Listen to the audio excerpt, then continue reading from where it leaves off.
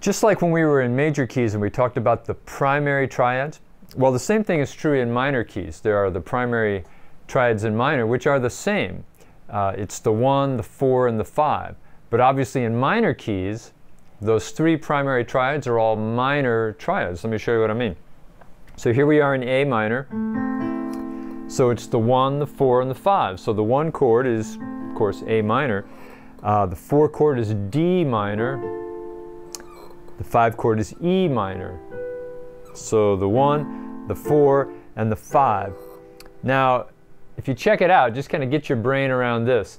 The secondary triads in C major, do you remember this? Are 2, 3, and 6, which are D, E, and A. Now you go to the relative minor, which is A minor.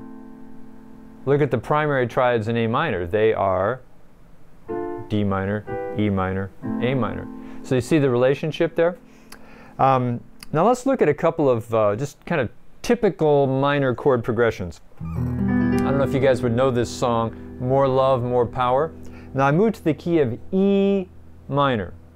E minor, so your primary triads are E minor, A minor, and B minor. Just circling back to where we started this chapter, remember that there are relative major and minor. So G major has 1 sharp. That's F sharp, right? So E minor, the relative minor, has the same key signature, 1 sharp, F sharp. So this is the E minor scale. That's why the primary triads are E minor, A minor, and B minor has that F sharp in it, right? Okay, so let's think of that song, More Love, More Power. More love, 4 chord, more power, 5 chord.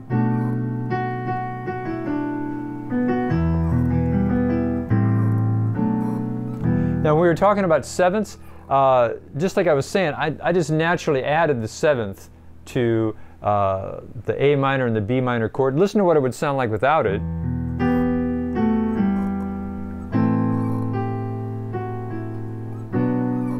Here's it with the 7th.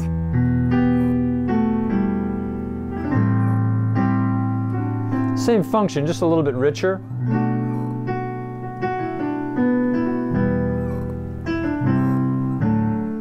Another minor song you hear in worship a lot is Awesome God. Let's go up to G minor.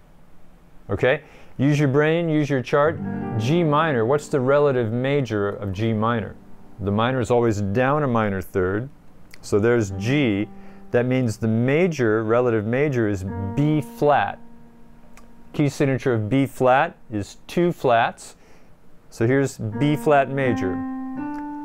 E flat. So G minor shares that same key signature.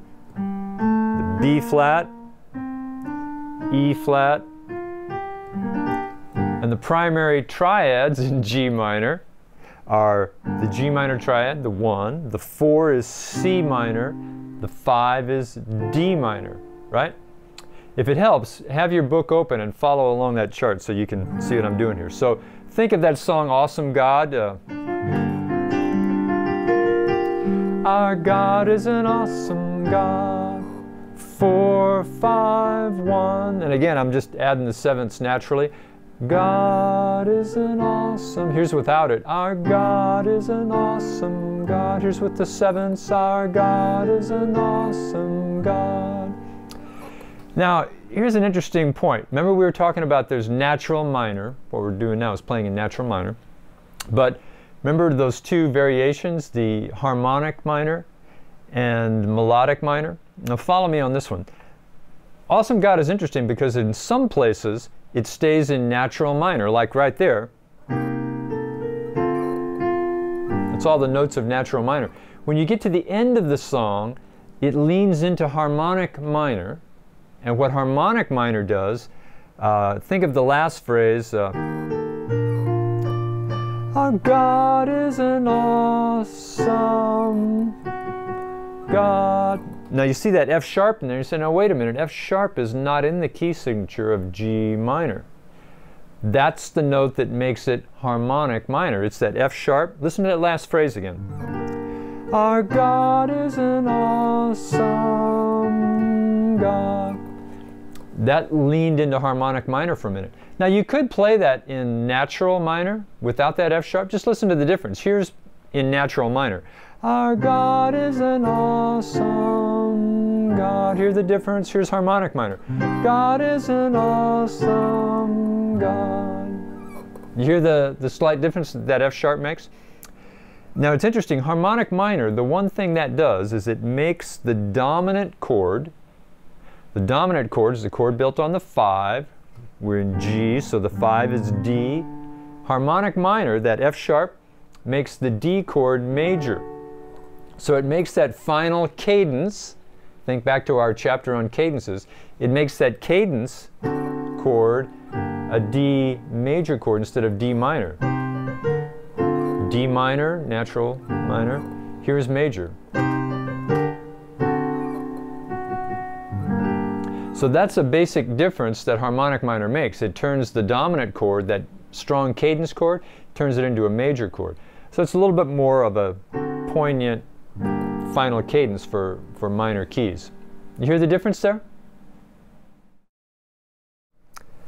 So we're talking about cadences. It's worth mentioning that all of those same cadences that we talked about in major keys all work in minor keys as well. For instance, Awesome God that we just heard, that's a perfect example of an authentic cadence, the 5-1 cadence.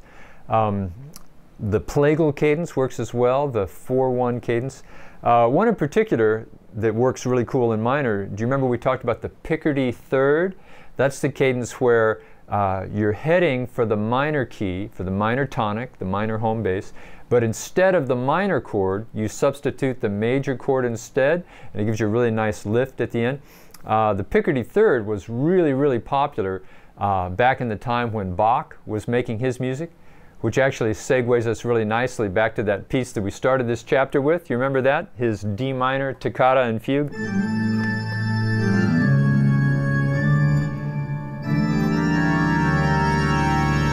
But you get to the end, instead of minor, you give it major.